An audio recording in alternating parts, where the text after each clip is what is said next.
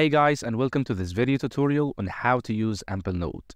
Amplenote is a note-taking software designed to help you capture, organize, and share your ideas more efficiently.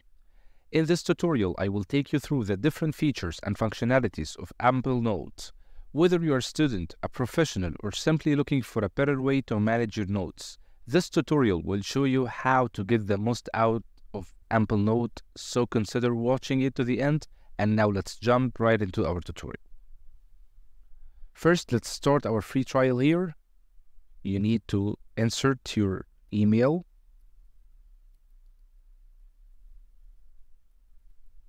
And start your free trial.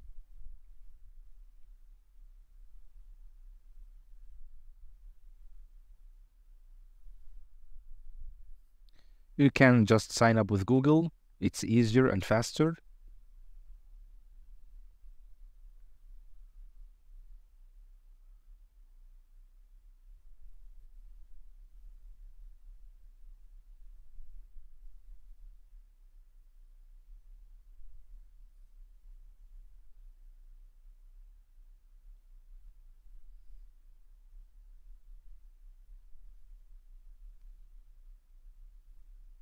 And here we go. This is the interface of Amplenote. The most important features lie on this navigation panel on the left. So let's start exploring it item by item. The first thing we can explore is this arrow, which shows you the different settings through which you can control your own profile. You can control your plugins, your account settings. There is even this dark mode, which is better for your eyes in the evening. You can also control your public profile, you can share your Amplenote, you can access your help center, or you can even log out of your account. Next is the Jots tab, which shows you a free space through which you can write your notes freely without distractions. You can just write any idea you have during your brainstorm. It has many features here. You can write whatever you want. After finishing writing your ideas, your primary ideas during your brainstorm, and you are ready to move to the next stage, you can move on to the notes section. In this section, you can write your final ideas, edit them, manipulate them, and finally publish them. You can publish your notes. Let's choose any one of these. From here, from these three dots, you can select to publish your note here, but this is only a feature for subscription plans. So if you are working on the free plan, you will not have this option available. So let's try publishing. It will ask you to compare plans, so it's not for free plan. In case you are working on a note and you want some coworkers and collaborators to work with you on real-time edits, you can select add collaborators, and so you won't be the only editor on this note. You will have other teammates who can make real-time edits on your notes. There is also another option, which is vault encryption, which protects your sensitive notes and secure them from being attacked or from being exposed, so they are literally private and protected. So now let's move on to the next section, which is tasks. Here you can find all the tasks that are pending. You can also check any task that have been accomplished, and it will be immediately removed. There is even another great option in Amplenote that we will find if we expanded this, which is the task score. Task score is an automatic score which is calculated based on the inserts that you place in these cells. It calculates this score as an indication of how important this task is. So it gives you an indication of which tasks must be fulfilled first.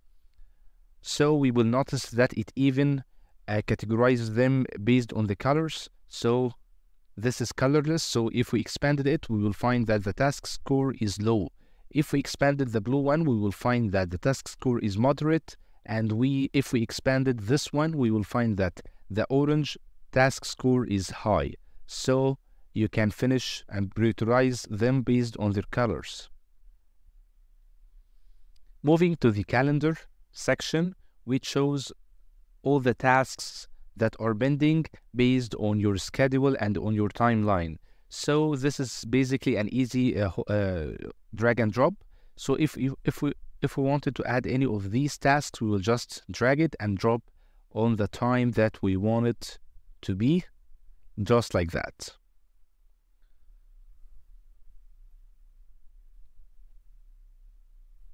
Let's add another one.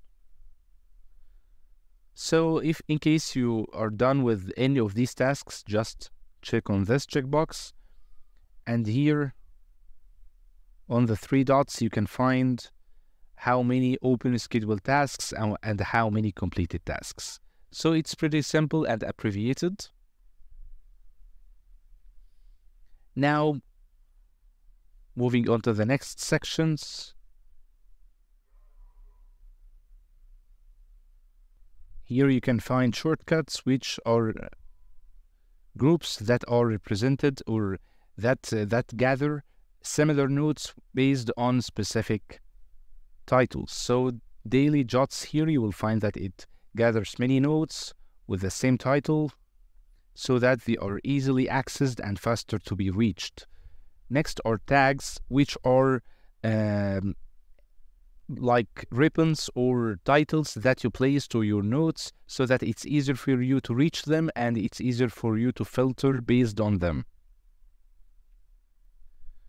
So these are the main features in the navigation panel. So if you want to create a new note, all what you need to do is to just press on new note here and it will automatically transfer you to the notes section. Here it will ask you for the title, let's say YouTube tutorial. Here you can add any tag you want. Let's say high priority.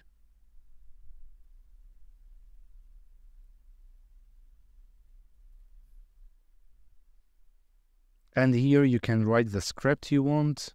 You can manipulate the text. You can make it bold. You can make it italic. You can even add it as a task. You can control the alignment. You can make it as a bullet point. You can insert table. You can insert any folder you want, any image. There are many options here that gives you the freedom to create the note you want.